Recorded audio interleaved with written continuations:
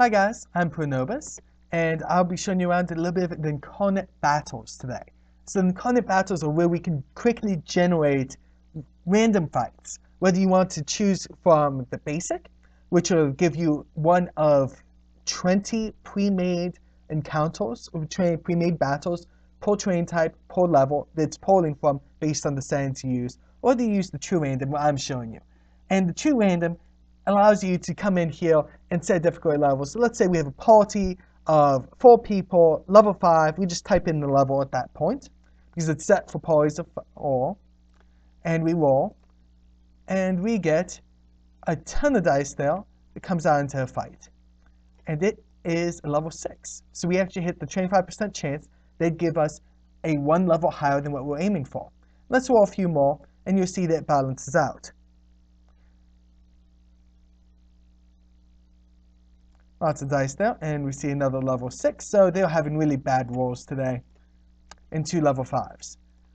We all have those days when things just seem to be popping out at us that we don't really want.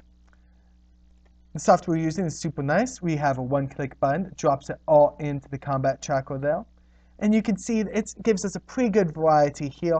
Sometimes you're going to have to come up with lore about why these creatures are together. Or you could just fight them all in a group. That depends on how talented your DM is.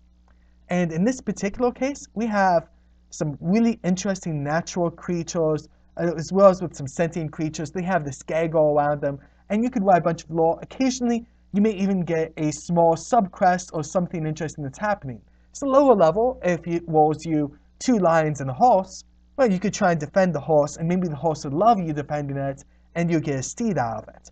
Or maybe it's something a bit more complicated, 2 griffins and a hippogriff. Well, griffins eat hippogriffs, and so that'd be a very interesting thing. I actually had a player get that.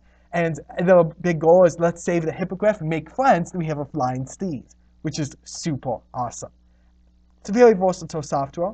At this point, it can handle difficulties 1/8 up to 30 for all of the train types you see here, which includes a human type. Eventually, we're also going to add dwarf, elf, a bunch of other things like that.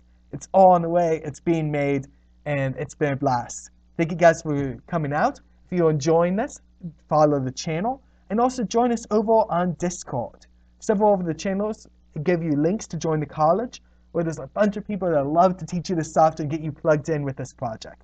God bless you guys, and have a great day. Bye.